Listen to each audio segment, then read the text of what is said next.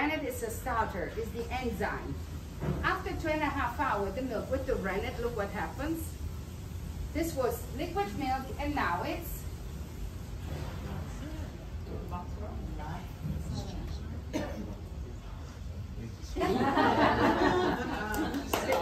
this was liquid, and now it's solid.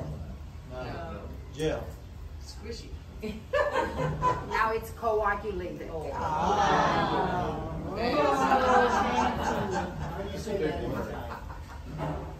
Fancy. Coagulato.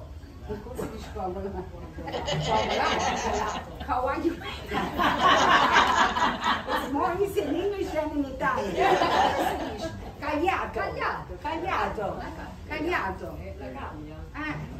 This you call curds, right? Yeah. Yes. There's a leftover liquid that is the whey. So we have curds and whey. And she's Little Miss Muffin. What she have to do, she separates the whey from the curd and she boils up the whey. On the side there, it's not boiling water, but boiling whey. And when the whey boils, slowly, on the top of it, raise up another type of cheese.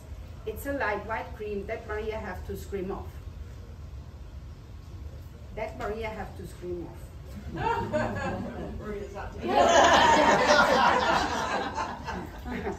think that was our cue. We are not in time. So, all the Italians can tell me now the name of this light cream Italian cheese. Ricotta. Right. I'm Italian. Do you know what means ricotta translated in English? Ricotta. Ricotta. It's the same word in English. Yeah. Okay. Ricotta. It means recooked. Ricotta, recooked. Same word, different pronounce. So it means it's not the name of a cheese, but it's a process. Because the whey have to be boiled up often, and often raise the cream on the top, and it's light, because the fat is in the curd. We use a lot of ricotta here. We use it to fill in cannelloni, in ravioli, in lasagna, or we bake cakes. Yeah, but there's now a second reason why she had to boil it. She used it again. She makes the whey again in the curd so that now the curd changed the consistency with the heat and with the work of her hands. And believe me, it's boiling hot now. And this is naturally the old way to show you. In the past, every farmer lady did this in this way, but now it's rare to find ladies like Maria in the farm who spend the time to make it. Too much time, it takes 4 or 5 hours. And it's not also rare to find it sad. You find the mozzarella everywhere. You find it most in a round shape like a bowl, filled in the bag with the liquid. But this is very normal. She doesn't like it and she doesn't make it. Maria have different shapes for different uses. So the one that she often makes, especially in the summer, is a treccia. Treccia means braid or plug. It's a nice round braided ring.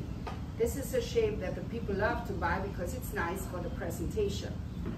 You have first enjoyed to see, and then you enjoy to eat. That's why she braided them. And this is a work that she have learned from the mother. Maria is the 3rd generation of her family. She was 16 when she started to learn how to make a cheese, and she makes the cheese since she was 16. Now she's 29.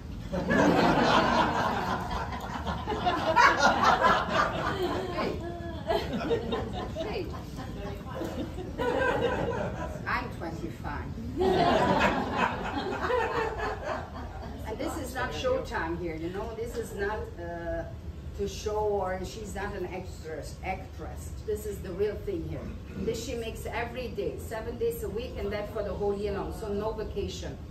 Sometimes she said to me, Rosa, I make this 8 times in the week because I dream in the night about it.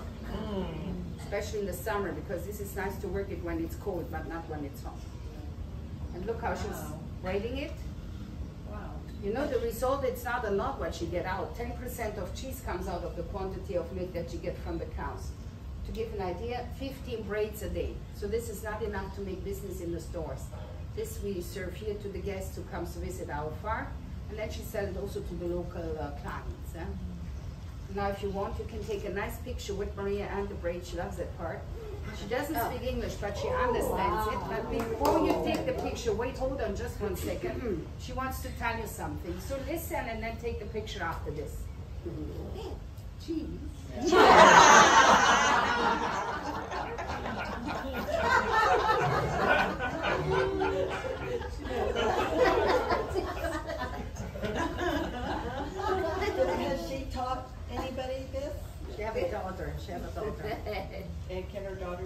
Yes, we need a man who milks the cows. Oh. Yes, we have no man to milk the cows, only the husband. Where did he go? Hmm? There's no men in No the man barn? who milks it, no. She only has her husband to know. Wow. No, only she, only the husband. Okay, so now, ladies and gentlemen, you are here not only to get it explained or demonstrated, you have not to get it served, you will eat it. You'll have now a lot of things from the farm served on the table. I heard about a new concept in the States, it calls farm to the table. For you it's new, for us it's old. So you're in the right place to have farm to the table now. But before,